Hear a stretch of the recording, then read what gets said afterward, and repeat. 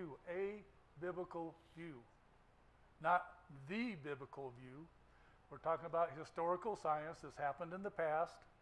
We're going to interpret it, but we're going to interpret it through the lens of the scriptures, okay? And just for you that don't know, I spent 32 years as a public school teacher, a year and a half as in the Christian school teaching, and I taught 2 years of homeschool science to a homeschool group. So that's my science background. My master's is actually in physical education, but that's a lot of biology in that, learning about the human body and physiology of exercise and everything. So I learned quite a bit, and then when I retired, I got the passion for creation science, and I started doing this. So dinosaurs existed in the past. We can't do anything in the laboratory that's observable and repeatable, so I'm going to give you an interpretation. Well, you know, what's behind my interpretation? My interpretation is going to be through God's Word. And on this cartoon, you see that the no God guy says, you biblical creations are so biased when you look at evidence. You should try being more objective like me. So he's blind to the fact that he is biased. I admit my bias. My bias is determined by the scriptures found in God's Word. And his bias is determined by secular humanism, the evolutionary dogma, and so on. So he's very biased also. We all have our biases. So what's the difference between an evolutionist dinosaur and a creationist dinosaur? The one guy is thinking a product of millions of years of evolution. The other guy is saying created by God only 6,000 years ago. So only the points of view being used to interpret the dinosaur evidence is the difference, where you're looking at it from. And that's what we have to remember as we go through this. Because we know that the grass withers, the flower fades, but the word of our God will stand forever, so we want to stand on that. Oops, I went backwards, sorry. I'm going backwards again. Okay. So just a few scriptures to let you know firmly where my bias is coming from. In Romans it says, "For it is written, as I live, says the Lord, every knee shall bow to me, every tongue shall confess to God. So then each of us shall give an account of himself to God." So someday I'm going to stand before God and I'm going to be telling him why I taught what I taught tonight. I want to be able to say I did 100% what I thought your word was telling me to say, what your spirit was telling me to say as I prepared this. I don't want it to be anything else. And in John, Jesus said, if you believe Moses, you would believe me, for he wrote about me. But if you do not believe his writings, how you believe my words? So in Genesis is where we learn the concept of kinds. We learn how old the earth is, that it was formed in 7 literal days. Then Moses wrote that according to Jesus. And you see, he wrote about me. Genesis 3:15 tells you that even though Satan's going to cause this trouble, ultimately Jesus wins the battle. That's one of the first prophetic scriptures in the Bible. So if you don't believe Moses' writings, how will you believe my words? Why would you believe the plan of salvation if you doubt what's in the Bible in the Old Testament? So Jesus is saying you got to kind of take the whole Bible. You can't just pick and choose what you want to believe. And I believe that the word of the Lord is right, and all his work is done in truth. Otherwise, I won't be here tonight. And in Psalm 86, it says, "Teach me your way, O Lord. I will walk in your truth. Unite my heart to fear your name. I will praise you, O Lord my God, with all my heart, and I will glorify your name forevermore." I don't care what these so-called wise and intelligent scientists call me, because I believe in a young earth. I believe that's what the Bible teaches, and that's what I'm going to teach, because I want to praise Jesus' name, not any scientist. And so that's where I'm coming from tonight. Now you know. I believe that the Bible should be what we guides us in our thinking in every area, including dinosaurs. And I am especially gifted to be in this area, not gifted, but this is something that I'm especially good at simply because, yeah, we used to have fun on those old dinos. That's how old I am. Well, this is actually at the Creation Museum. My wife and I volunteered there, me for 9 weeks, her for 6 weeks while they were building it. And I got to sit on the dinosaur that you got to be under 10 to sit on now. So we got to hurry up and get you there. Okay. And we know that dinosaurs capture our attention. We fantasize about them. We just make all kinds of movies about them. We build bicycles with dinosaur shapes to them, all that kind of stuff.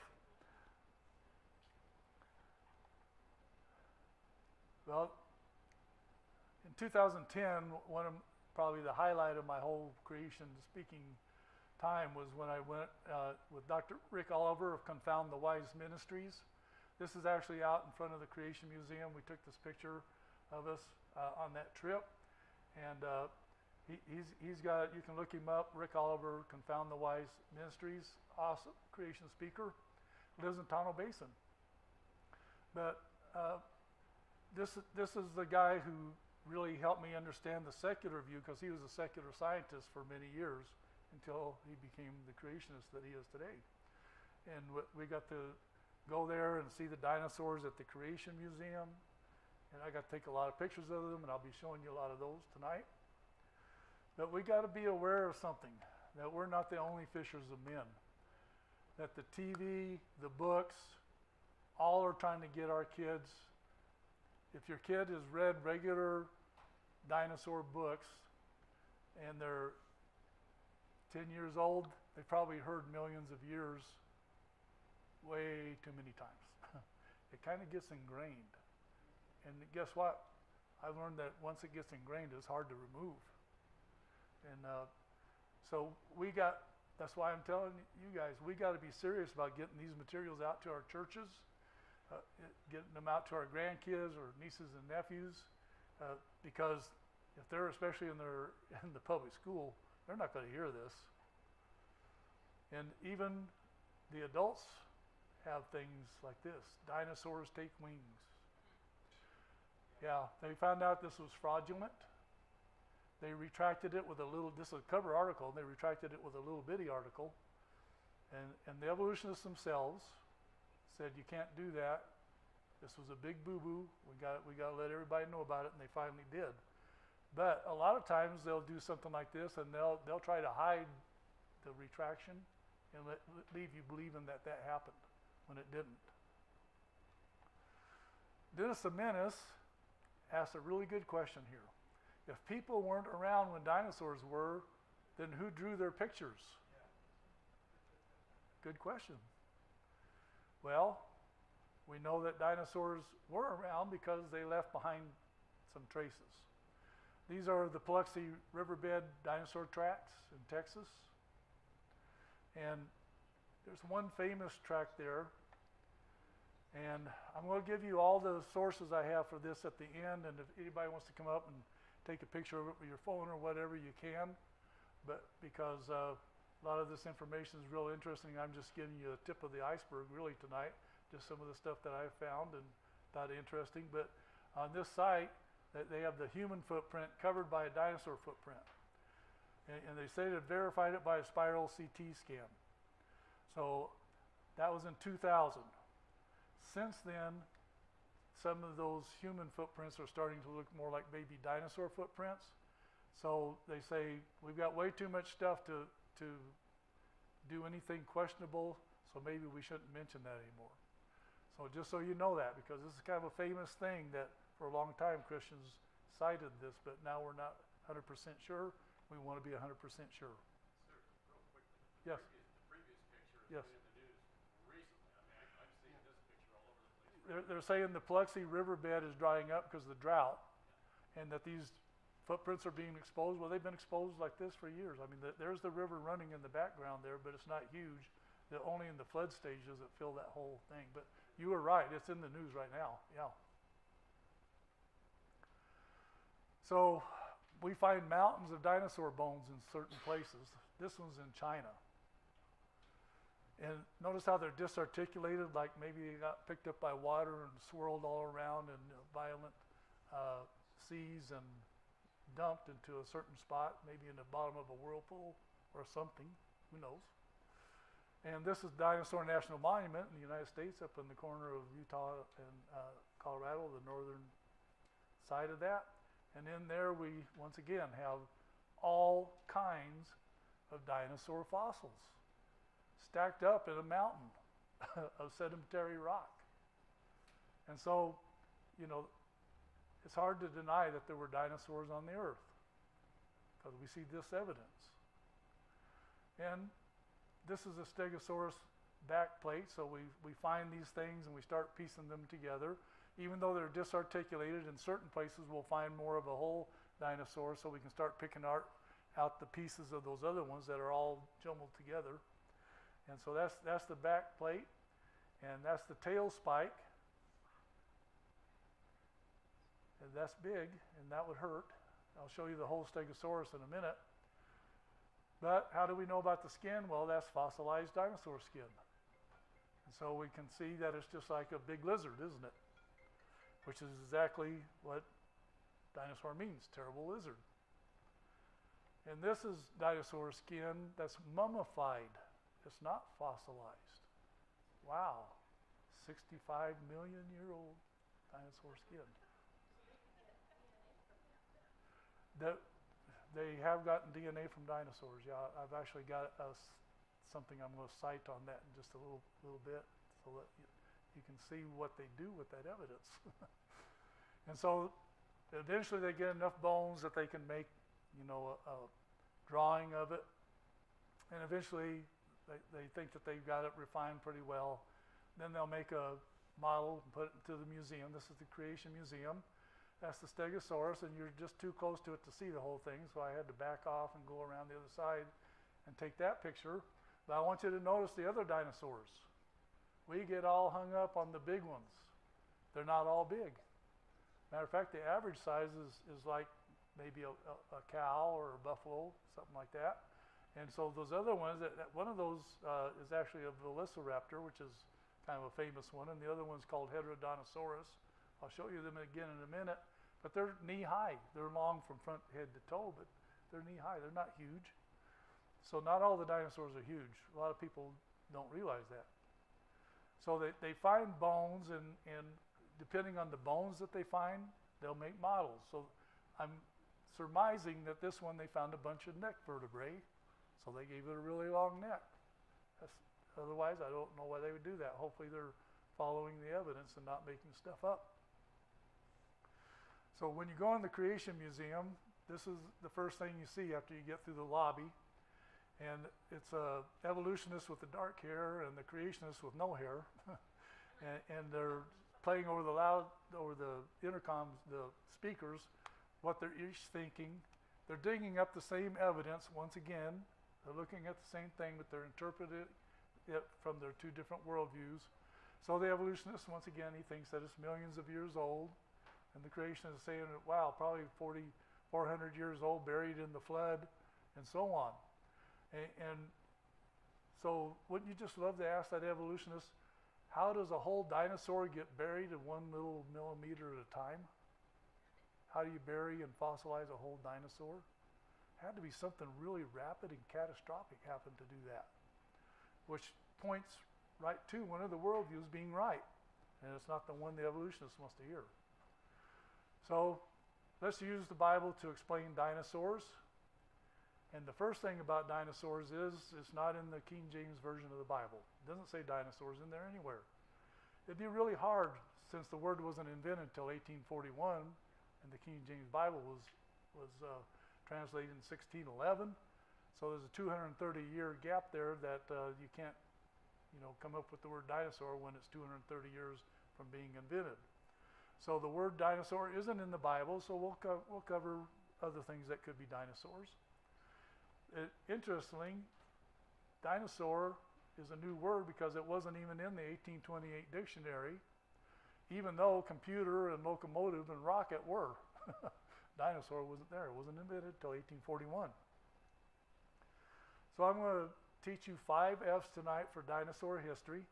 This is an Answers in Genesis thing. You can probably find this on their website if you want to go back and review this at some point.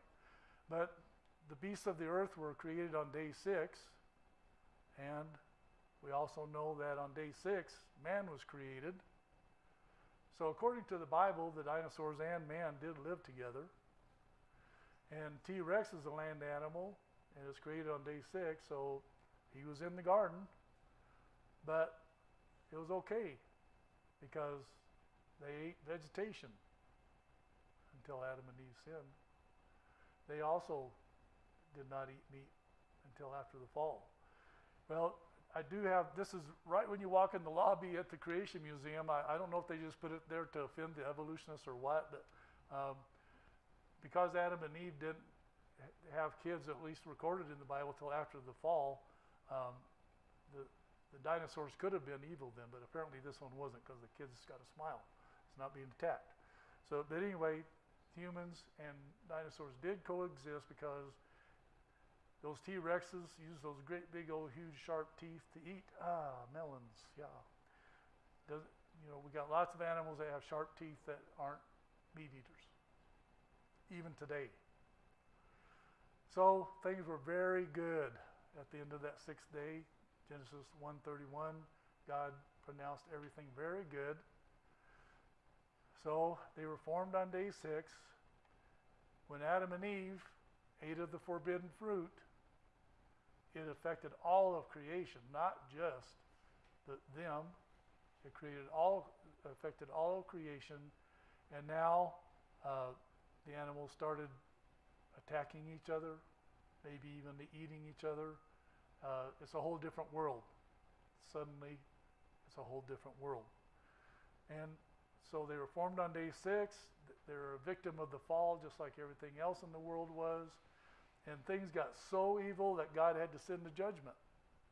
The judgment was the flood. And so this is one of the big objections that people bring up about dinosaurs and humans is, wow, was there really a worldwide flood? And if there was, how'd they get the dinosaurs on there? So we're going to cover that. Okay, the first thing I want you to know, this is in the Ark Encounter in Kentucky, 40 miles from 40 minutes by freeway from the Creation Museum. It says, notice the serpent, okay? If I can convince you that the flood was not real, then I can convince you that heaven and hell are not real. So it's kind of going back to that quote I had from Jesus and John, that if you don't believe Moses' writings, then why would you believe Jesus, what he said? So this is not a quote from the Bible or anything, but I think that's exactly what Satan thinks. So there it is. There's an accurate rendering of the ark. Yay! It's so nice and happy. They're so happy looking out there at billions of dead things floating around in the water. No, this is not a good depiction. As a matter of fact, I want you to go back in your church library and see what your arks look like in your church library. Because if they see this, you need to show them the real thing. Okay? You just got to balance it out, because if you don't, we end up with this. When they get older, dinosaurs in the ark? No way. Couldn't happen. That little toy ark? Can't get dinosaurs in there. And if they watch TV, they may see something like the History Channel that I saw one time. It was called The History of Noah's Ark. And I said, okay, I'm going to watch it as long as I can stand it. So I turned it on, and Noah was running around. It was already raining, and he was capturing animals and dragging them on the ark. They forgot to read the account in Genesis before they did their history. And so Noah didn't go get them. They came to the ark, 2 by 2, 7 of the clean. So this is the Ark Encounter, just to give you an idea. It's huge. There you can see the people, 3 stories tall. Inside, they had to make ramps for wheelchairs and everything, so I took away some of the space.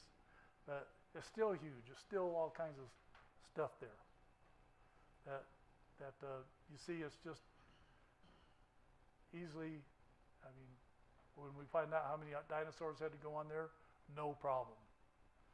And this is one of their displays there on the ark. It says everything fits, and it tells you about the water, the food, rain capture. It talks about all the different things, how many animals had to be on there, or is it on a different display, or is it this one? Yeah, it's on another one. But 1,398 animal kinds, okay? So I think it came out somewhere around 6,000 animals they had to get on the ark, on that huge vessel, no problem. So they show you how they stored the water, food, all the different things are there on the Ark Encounter. If you ever get a chance to go there, if you're in northern Kentucky, go there. And they show the dinosaurs on there. Now these dinosaurs don't exactly look like dinosaurs we have today, because we know that there is adaptation and natural selection after they got off the ark. They would have been in a new environment, and so they would have perhaps changed through those processes that are real. They are observed. We do see them, and we know that those are real. So we're the largest animals on the ark. Okay? We think, not scriptural, just using common sense, what we think God would do. He would send juveniles, dinosaurs, because they're not full grown, they take up less space, they eat less, they create less waste, they are often easier to manage. So chances are they didn't bring in the full grown Brachiosaurus. Okay? They just brought in a juvenile, and I think that very last one there doesn't say it got wiped out somehow. I didn't notice that. That they can also reproduce longer. After they get off the ark, they're the only two of their kind. They have to reproduce to keep that kind going. So this guy asks, how could Noah have possibly fit dinosaurs in the ark? And he says, how was it possible for your mother to give birth to you? So even the largest full-grown creatures were once small. They didn't have to take them full-grown. But they accepted whichever ones God sent. I think it's significant to know that God sent them, because God sent the ones that were genetically pure, had the best chance of surviving. They weren't the ones that had fallen into carnivory, obviously, or they'd be eating their other animals on the ark. And so God sent the ones that he wanted to, the best ones for after the flood, in my opinion. That's not scriptural, that's my opinion. So there they are. There's the dreaded velociraptors. And don't get me wrong, they would kill you real fast. But they're about 6 feet or 7 feet from head to tail, but only between knee and waist high. And that's the Heterodontosaurus, about the same size. This is a medium, or an average sized dinosaur. He's sitting up on a platform. This is the one when you go into the room, he kind of looks at you and his eyes glow red and he makes the sound like, I'm eating you for lunch.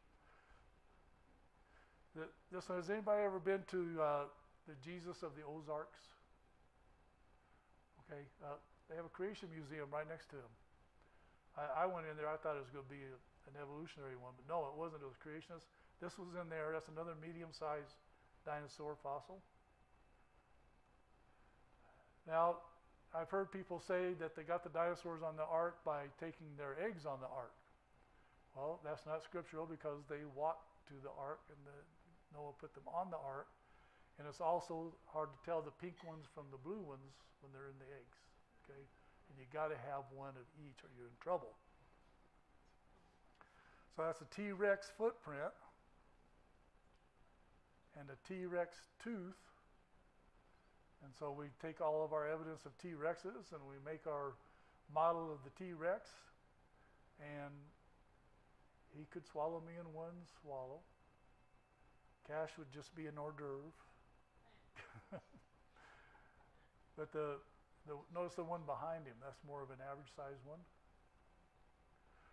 So when I did this, by the way, you notice I copy slides from other people. I'm not a professional slide maker at all. I didn't even want to do computers, but they made me do it at the end of my teaching career. And so I'm thankful they did, because I can at least do a little bit of slide, PowerPoint stuff here. So this is the Answers Genesis slide, about 50 dinosaur kinds. I've heard as high as 70, but guess what? That's still only 140 dinosaurs, no problem. And here's something that's valuable to know. The Genesis talks about everything reproducing after their own kind, and in the fossil record, that's what we actually see. The gray areas of this diagram are hypothesized links. Well, notice that the ancestral archosaurs have never been found. They're hypothesized. And then as you go up, we don't see the tree. And if it did, it would be an orchard. It wouldn't be one tree with all the different kinds of life. It would be maybe a little bit different dog or whatever. This one's dinosaurs, but we do have differences that pop up through adaptation, natural selection. But crocodiles have always been crocodiles, and on across here, all the dinosaurs. We've never seen one kind become another kind. All of that is hypothetical. To believe in evolution, you got to have faith that those gray lines are somewhat accurate. You got to have a lot of faith. So one of the things I want you to notice here is that birds and dinosaurs have coexisted even in the fossil record, as some evolutionists, not all, believe that dinosaurs became birds. Got to have a lot more going on besides just feathers, by the way, that they tried to put on that National Geographic. It's got to have a different respiratory system, circulatory system, probably a reproductive system. Everything's got to change. You can't just change one little thing, give it feathers, and expect it to be flying around as a bird. It's not going to work. It's ridiculous. It's highly ridiculous to even think that could be possible. So there's the rest of the dinosaurs that weren't on the ark.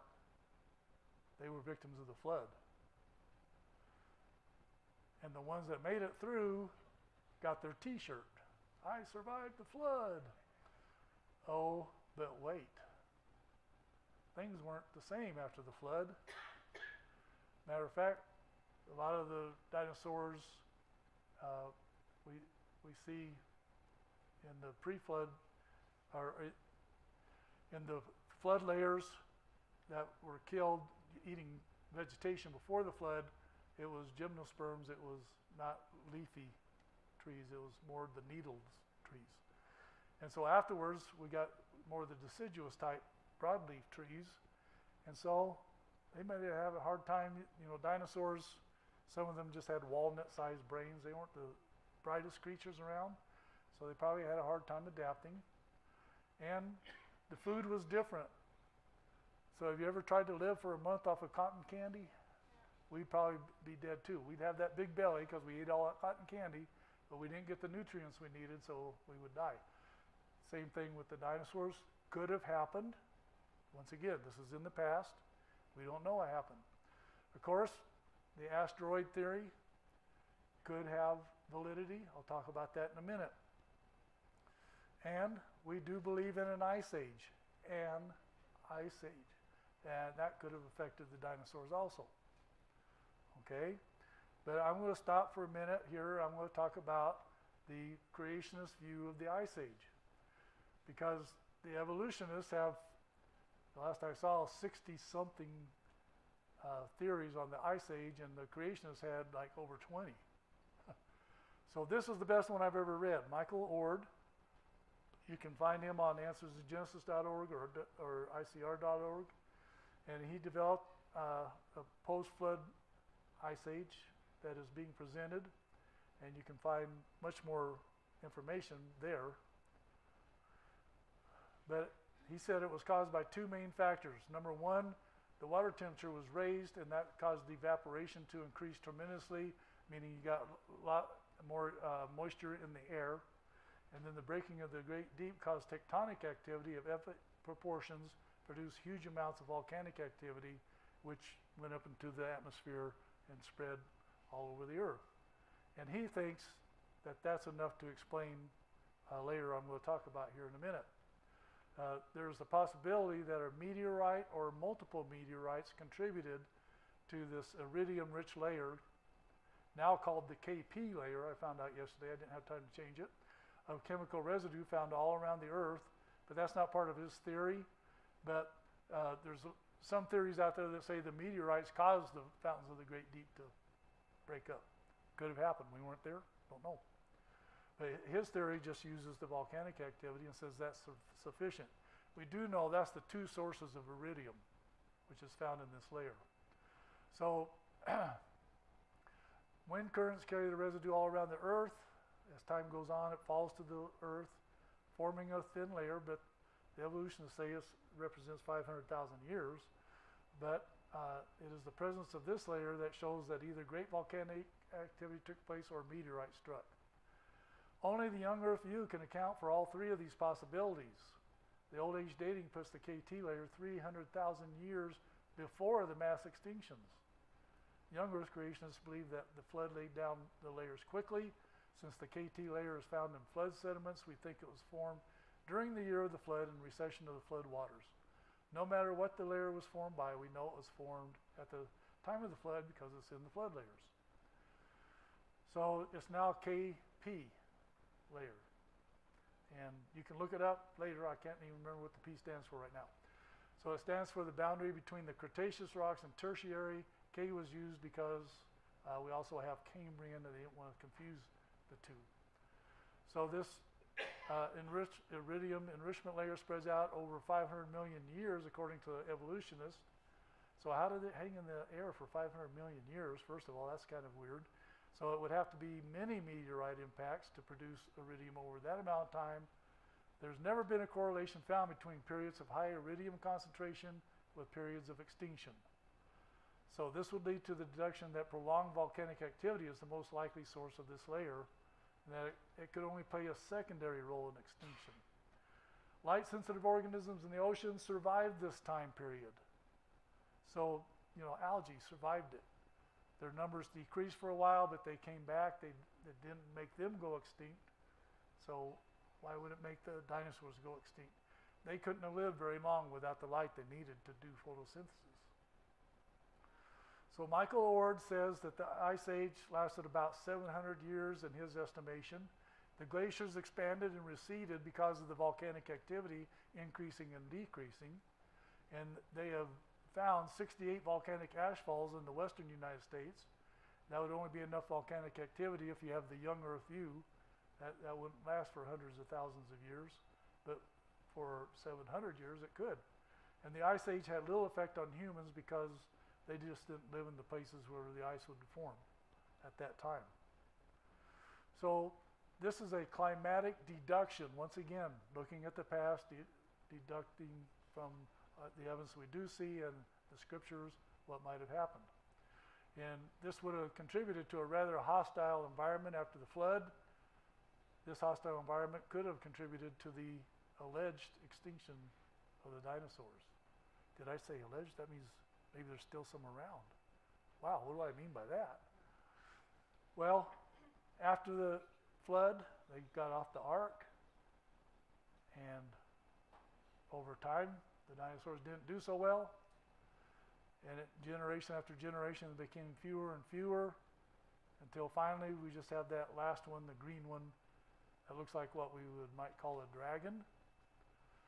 So the question is, do we have anything on Earth to show evidence for something like a dragon existing? And the answer is a resounding yes. In European history, Sir George wanted to save the king's daughter. So he went to slay the dragon. One account I said he captured the dragon. I don't know, but it's in the European history books. And this was 600 years ago or so, somewhere around there. And so that all over Europe they have these depictions of that dragon that he slayed. This is the flag of Wales. Got a little artistic expression there, but The basic form you can recognize being kind of the same as that dragon. The masthead of a Viking ship. Now, the zodiac, we Christians don't go there, but for the evidence for this talk tonight, notice that all those animals are real. And the dragon is one of their big years, right? That they love to celebrate the year of the dragon. I think they thought it was a real animal, and there's lots of evidence of that, as we'll see later. So in the Bible, we have this thing called Leviathan. And, oh no, in order to believe in the literal reading of the Bible, I got to believe that it breathes fire. Oh, well, that's not hard to believe, actually, when you just look around God's creation and you see this little bitty beetle that is able to fire out this noxious chemical, and it sounds like a snap cap exploding. He can aim it. He can scare away big predators that would otherwise eat him. And he can protect himself by using this very hot, noxious chemical. He's got 2 storage chambers in his back end, and he adds a catalyst just as it's going out of the body so it doesn't explode him. Wow, how'd that evolve? 2 different chemicals need a catalyst that just as they're leaving the beetle so it doesn't wreck the beetle. I don't think it could have. Well, another one is behemoth. So here's a kid, he's reading about the behemoth, which God made with you, he said, in Job. And he eateth grass as an ox, and his strength is in his loins, and his force is in the navel of his belly, and he moves his tail like a cedar, and the sinews of his stones are wrapped together.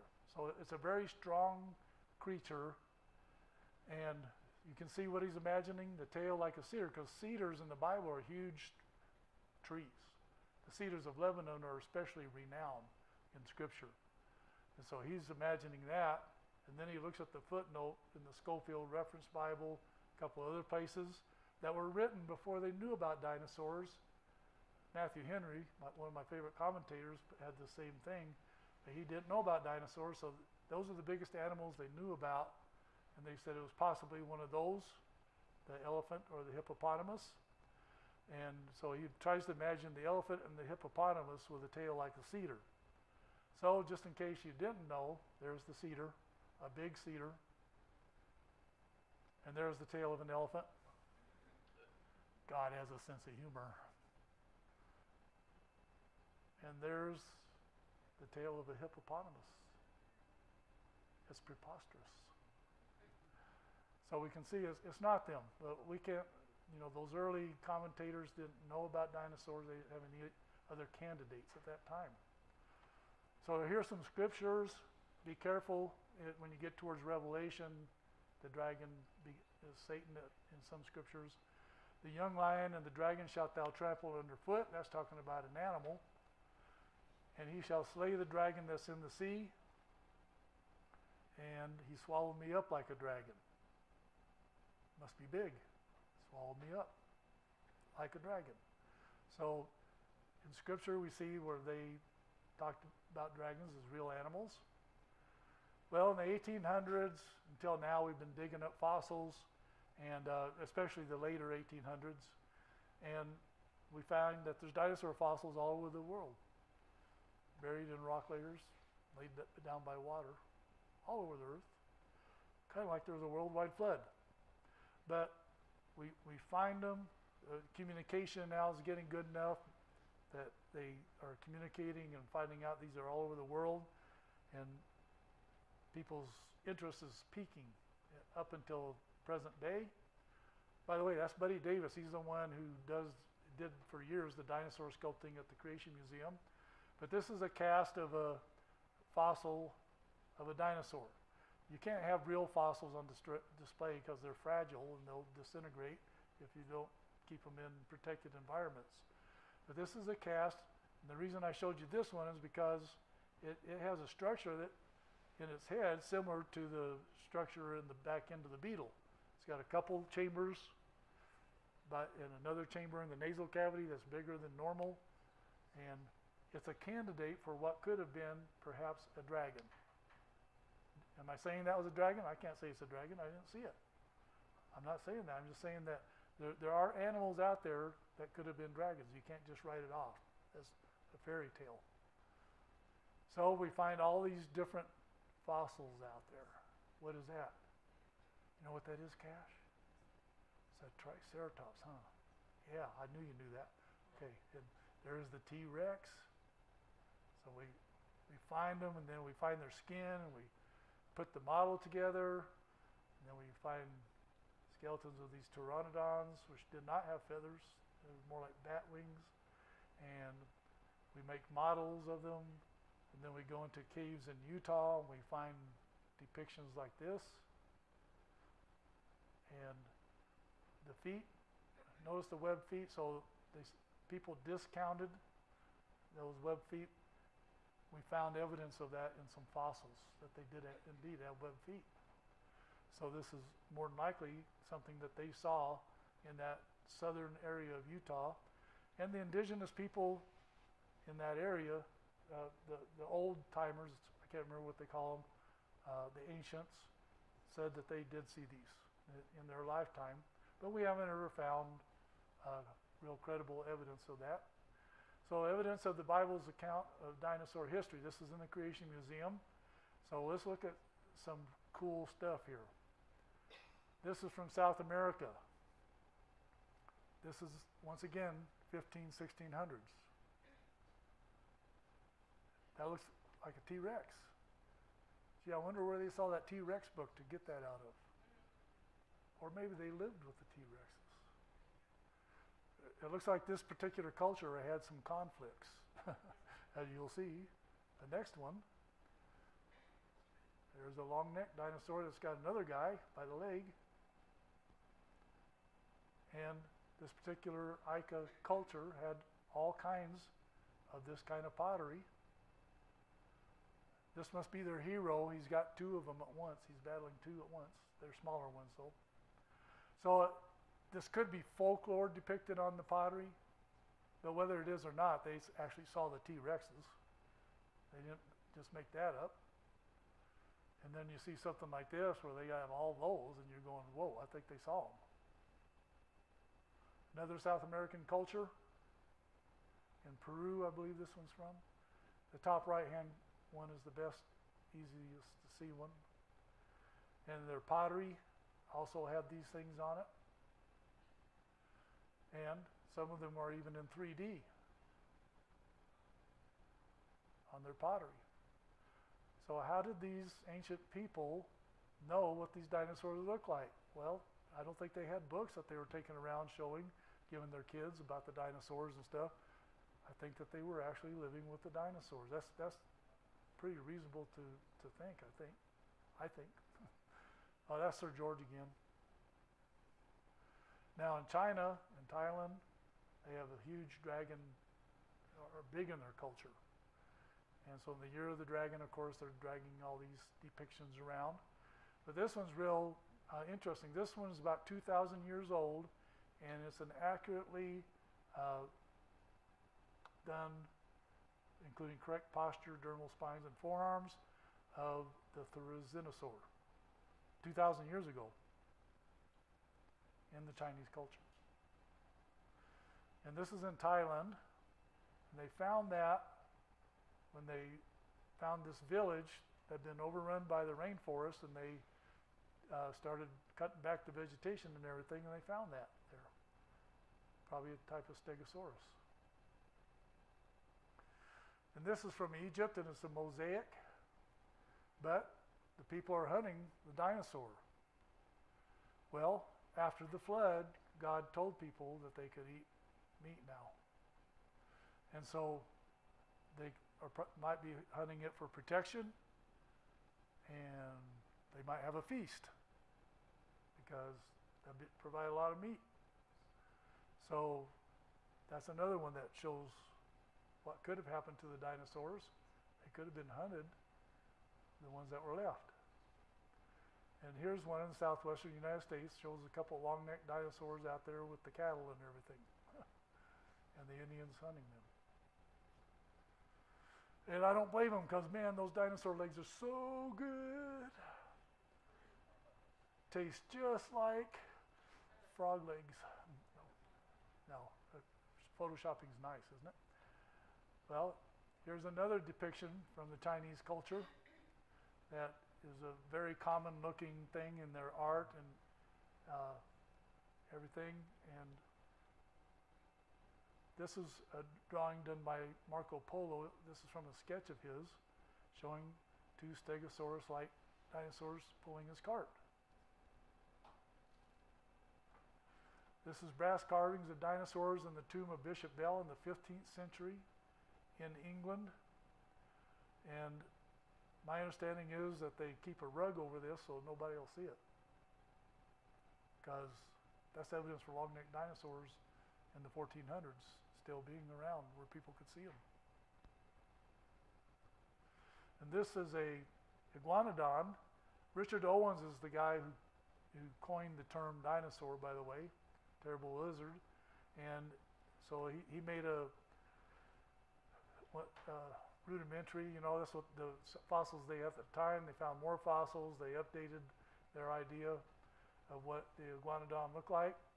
And now we think that as they got heavier that they went down on all fours, but that most of the weight was still on the back. But the young ones were just bipedal and the adults were on all fours.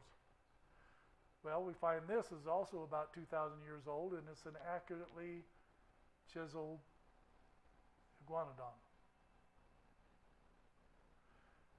And there we go. Yeah, let's put a harness on that one. I actually saw this in one of the South American cultures on one of the websites I'll show you later. They had a drawing of a similar thing like this in a whole different part of the world. So perhaps there's some truth to it. I just thought it was, you know, fanciful thinking, but who knows? So there's another one around the time of Christ, these two. And then we have the Utah cave drawings. The Kachina Bridge. This is near the Kachina Bridge in Arches National Monument. And looks like a long-necked dinosaur. So you remember where Dinosaur National Monument is? Utah and Colorado. And seems like maybe some of those dinosaurs that they lived with got picked up and washed into that area in the flood, who knows? But some of them survived and they saw them. This is in Lake Champlain in the eastern part of the United States. Looks kind of like a Stegosaurus, except it's got horns. So maybe it's something we've never found a fossil of. I don't know. So here's a conclusion, not of the talk, but of what the evidence I just showed you.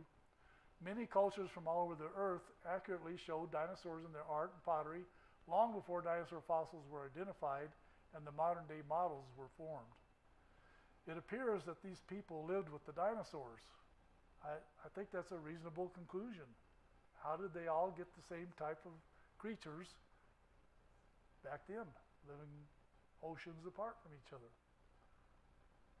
Well, we still got more evidence. This has been around for a while now. How many of you have seen this before? Mary Schweitzer's soft dinosaur tissue. Okay, a few, but not everybody. I'm glad. I want you to see this, because this was a T-Rex femur that she was trying to hurry and get to the lab one night, and it broke in half. And when she looked inside of it, she saw this soft, flexible, stretchy material. And then when she got into the lab, I mean, that white material there on the left-hand side, you could actually pull it and it'll go back. It's supposed to be 65 million years that it was buried. And as she went to the laboratory and looked at the soft tissue, she found red blood cells. They raked her over the coals, said, those aren't red blood cells. They can't be red blood cells. She ran it through all the tests. They were red blood cells in a T-Rex femur. And this is, to date, the best preserved dinosaur tissue to date. That's not fossilized, that's actual dinosaur mummified tissue of a Megalopterus. Yeah. Well, I'm going to give you a few examples of suppressed evidence. Why haven't we heard about this? You might ask yourself. I'm going to start with a guy named Mark Armitage, who we in Arizona in the creation science community know that he's one of the leading electron microscopists in the world, and he's found many amazing things. But one of the things he found when he was working for Cal State Northridge was a Triceratops horn with soft tissue. And he took it back and he took photographs of it and he reported his results, and he was promptly fired from his job at Cal State. All of a sudden they didn't have funding for him anymore. And during this process, one of the university officials, I think from the science department, yelled at him, "We're not going to tolerate your religion in this department. Doesn't matter what the scientific evidence says, your religion doesn't belong here. Even if that's where the science takes us, it's not allowed." That's why you haven't heard of stuff like this. And in 1994, the winners of the race to sequence dinosaur DNA were Scott Woodward and his colleagues. They published the results in the journal Science. They extracted DNA, we were talking about that earlier, yes, they can get DNA from purportedly well-preserved dinosaur bone. I guess so, they got DNA from it. And they were not rewarded for their victory.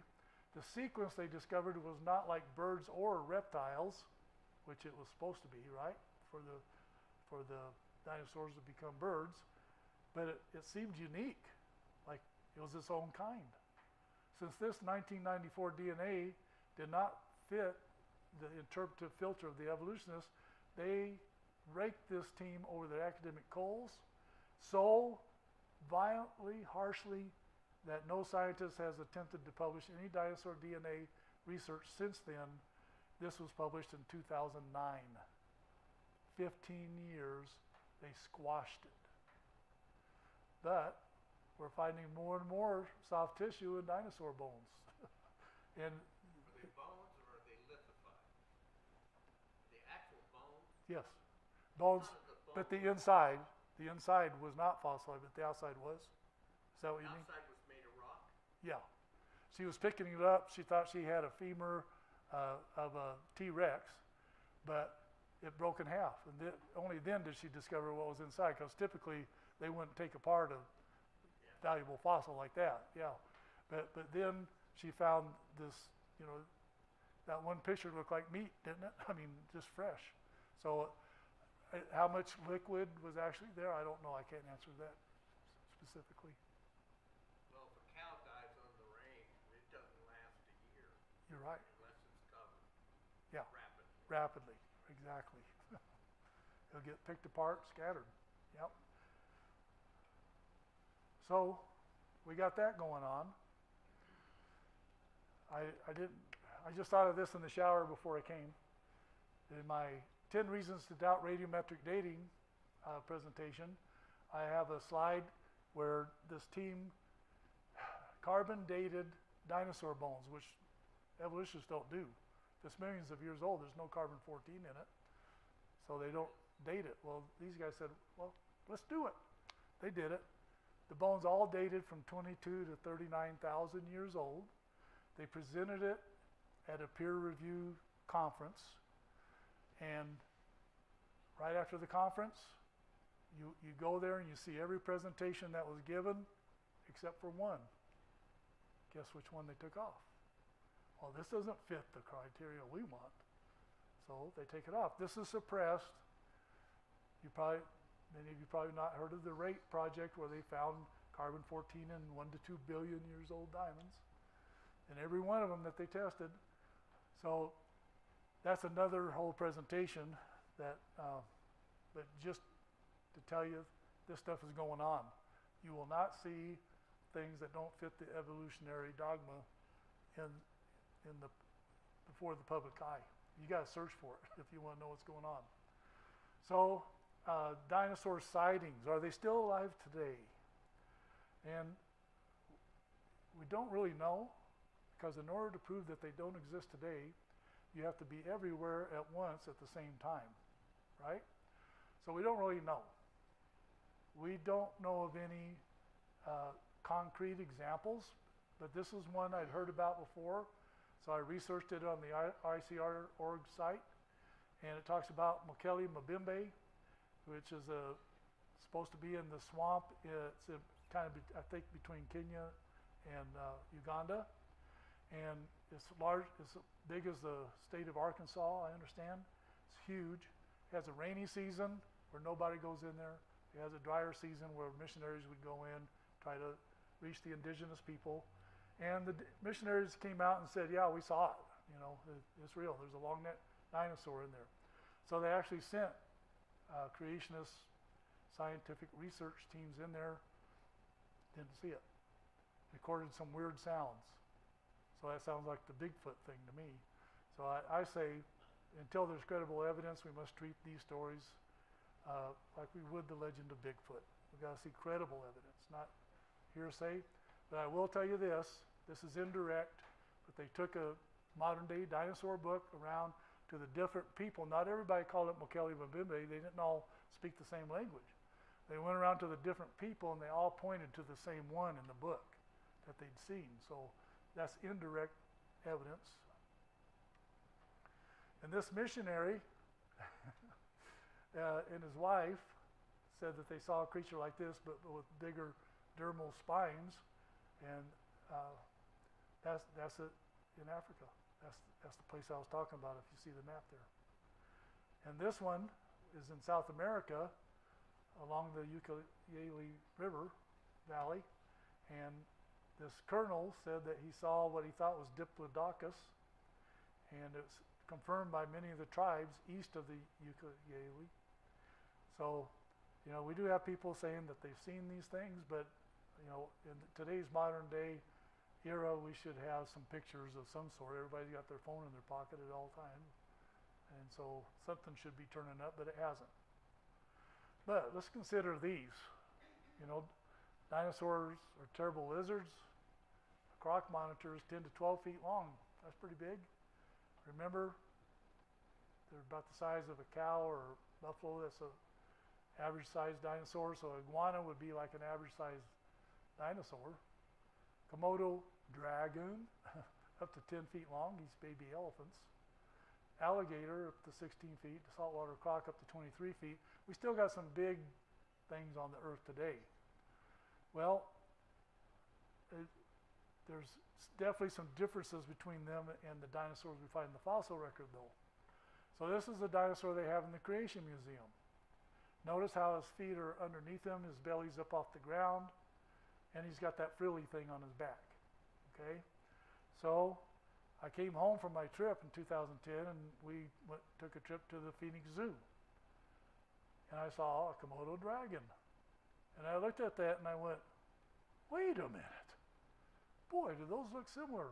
Take away the frill, and then notice his legs are like the things today, spread out. So did he lose information for the frill? That's possible. You can lose information. You just can't gain information. And maybe just an adaptation could have spread him out. I'd love to see a DNA study. But of course, a lot of the people online say this couldn't possibly be true, but I'd love to see the study. And this is called a Gaia. It was also in the Phoenix Zoo then, but I haven't seen it since. This big. So in Colossians 2:8, it says, beware lest any man cheat you through philosophy and empty deceit, according to the tradition of men, according to the basic principles of the world. That's all the secular dinosaur view right there. Philosophy, deceit, tradition of men, basic principles of the world, and not according to Christ. So what do we know? It's a demonic thing. It's a demonic lie. That's what we know, because it's not according to Christ.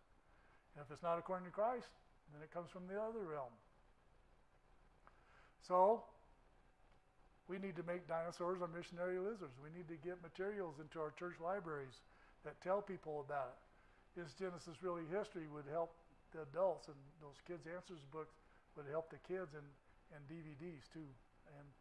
And There's lots of stuff. You go online and you can find lots of stuff.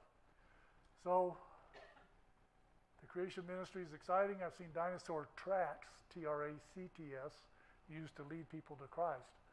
I didn't bring any tonight. Usually I bring a whole bunch of my what really happened to the dinosaurs little booklet from Answers in Genesis, and it's the most popular gospel tract I've ever had. People see the dinosaurs on there. I used to hand them out at the trunk or treat on Main Street when they used to have it there. People go by, hundreds of people. I just put those out on the table. Oh, can I have one of those? You bet. Take two. Give them to your friends. And they got the gospel in the back of them, along with the real history of dinosaurs. So that you can get those from Answers in Genesis if you want to. If you get 100 at a time, they're 29 cents each. Really reasonable. So, in summary, the ideas presented in any dinosaur talk, of which Pastor Joe will be talking about tomorrow over at Ponderosa, they should agree with God's Word. That's the one thing we're going to have in common, is that it's going to agree with God's Word. And there should be some other things in common too, but there may be some different ideas. But as long as we're using God's Word as our basis, we're on solid ground. Behemoth, Leviathan, and the dragons are possible dinos. As long as you're not looking at the dragon, that's Satan. We're talking about the actual animal, the dragon mentioned in Scripture. There are many cultures from around the world that show man and dinos live together. Soft tissue and blood cells were found in dinosaur bones. Couldn't have lasted 65 million years. The evolutionists are still trying to explain that. They're coming up with different theories, but you can go online and read the rebuttals to the rebuttal to the rebuttal. It's all there.